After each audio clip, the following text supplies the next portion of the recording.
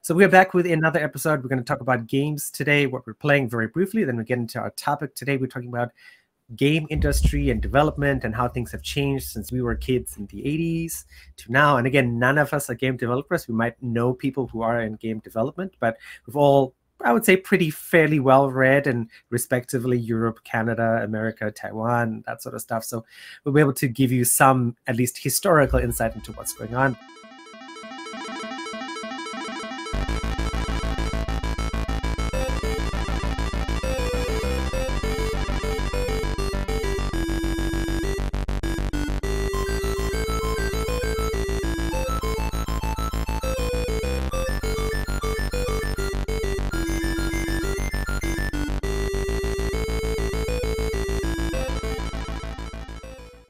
Antoine's made a lot of very good points, and I think I mean, what do you guys think about this? Like, we're older. Is the fact is that, you know, a lot of kids, right? Especially Antoine has kids. Adam has taught thousands of kids in the last almost decade and a half. So it's not necessary, right? Somebody can, like Antoine's son, could become a programmer for 5 years and make games, and he could just change after that, right? Is it so bad that kids would want to be game devs and then maybe they realize it and then change? Is that a bad thing? I mean, Antoine, as a father, if your son became a programmer and a game dev for 5 years and then changed industries, would that make you unhappy or worried or stressed out? And I mean, Adam, as an uncle as well, you have nieces and nephews, and how do you feel? That's what it's used for. You know, when I started in banking. I realized I hated it, and that's why I changed. And I'm very happy in my current job. You know, you have to try things out. You know, if again, you know, you need to get experience. And I don't know how it works, but if you arrive in a private company for developing whatever program, I don't know, and on your CV you have 5 years of Ubisoft Montreal, so guys are gonna be, hey, he went through the battlefield. This guy must have a lot of will. I'm gonna hire him. I don't know. Maybe that could be an advantage. You know, you say the guy know what it is to have crunch time and tough competition and stuff like this. Maybe it's very good for his future career. So why not? I mean, that must be certainly a good thing. I don't know. Maybe Adam, you are maybe closer to this industry than me. What do you think? Yeah, I mean, that's part of the reason why I became or that's part of the reason why I studied computer science, is because I always wanted to make video games. That was always the goal. That was the idea. But like I said, my professors were always telling us, you know, if you any tech industry kind of thing, you're going to be doing that. But I think also too, when people think about making games, they're always thinking like, I'm going to be the director, you know, and you're not. You're going to be the programmer. You're going to be the little grunt worker, little sweatshop guy, right? And you're going to have to work your way up. But one thing that I think a lot of people don't realize is if you're doing like an indie thing, that's fine. Like the guy who does, I don't know his name, but the one who does Stardew Valley, Eric Barone. Okay, or Mojang, the guy who did Minecraft.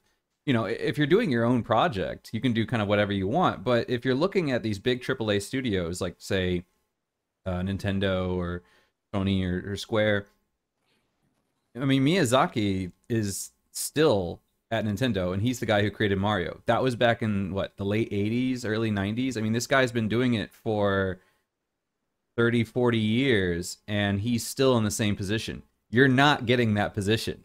You know what I mean?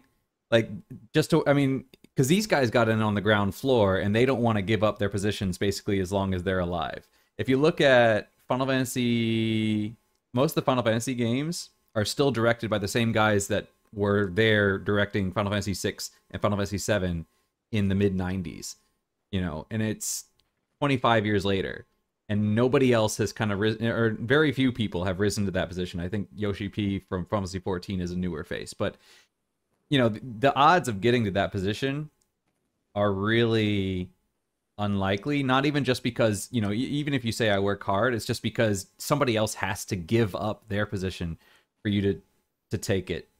Otherwise, you have to create a position and do an indie studio. So I think for most people, if they want to do game development, it's better to do an indie thing for a couple of reasons. I mean, one, you can kind of design it the way you want it. Two, you can kind of do it on your own time, and you can have another job at the same time. It's going to take longer to get your stuff out there, but you're going to be a lot happier for it. You're going to have a lot more fun with it. And yeah, you don't, and like Antoine said, there's a lot of turnover because people just burn out all the time. Beta testing, I've heard, is just awful because people think, oh, it's fun, I get to play video games. And it's like, no, there's a rock, and you need to jump on this rock 50 different ways from every possible angle, you know? So you have to like slide jump into the rock, slide into the rock, jump, and then slide on the rock, you know, and then rotate 20, 15 degrees, try again. And it's just supposed to be mind numbing. And then you have to keep very detailed notes on everything that happens.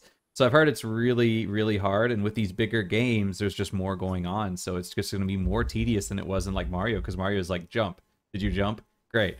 It worked. That doesn't fly anymore. Which is why games come out really buggy now. I mean, there's just so many things that can go wrong that couldn't have gone wrong before. But I think now, at least with my students, I've seen a shift where people don't want to make games anymore. Or at least most of the kids don't want to make games anymore. They want to be esports gamers. They want to play games and make money playing games. So it used to be, like in my generation, the idea was I want to make games. I knew a lot of people that wanted to make games. And now when I look at kids, I'm like, oh, would you like to make a game? They're like, no, I want to play them. So they would rather be like an esports person. So I think that's kind of taken over the dream of creating. But I still think a lot of people do want to create.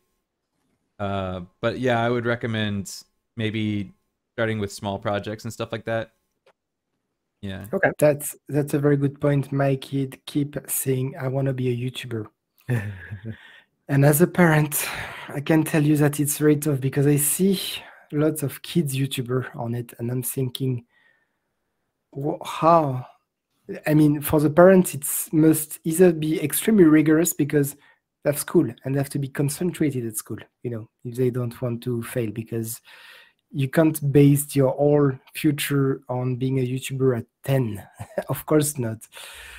So he's the richest YouTuber, a kid, like he's like 13 years old. He does all those like toy I know stuff. But that's maybe 1 in a million kid doing this. So of course it's good to leave them a chance. But at this moment I didn't let him because I'm just too stressed that he start doing this and completely give up on school. And I'm like, no.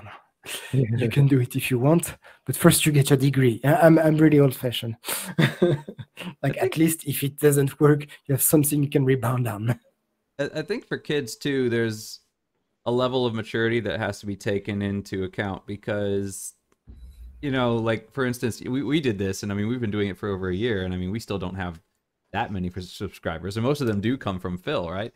But for a kid, they see YouTube and they're like, oh my gosh, I'm going to become this next thing. And if they're doing it for, if they're able to hold on for 2 months, which I think most kids would probably lose interest in by that point. But if they were even able to, and they're not getting the things, that could be very depressing for some children if they're not, mature enough to be able to understand, like, the odds were always against you, like they just think like I'll be success, and they focus so much on how successful they're going to be, they don't realize the odds and what it just and what they don't realize as well is that I'm very sorry, but usually I hate the videos my kids watch. It's just not my generation. Oh, look at this! Well, okay, that's stupid, but fair enough. He likes it, and he wants to do the same.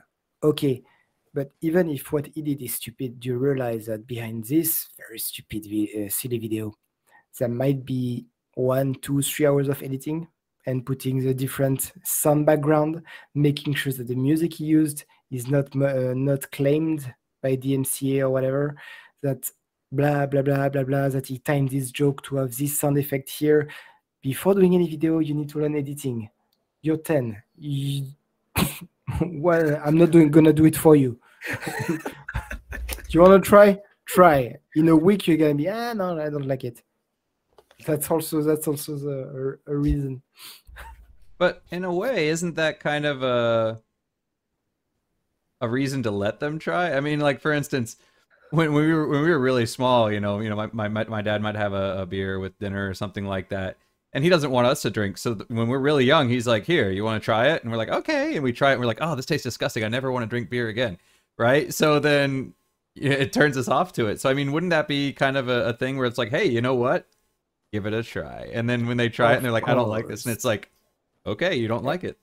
Let's go back to something else." Except that I'm not gonna a beer doesn't work, the whole gear with microphone and everything, and I'm not letting him use my computer. Fair enough. Fair enough.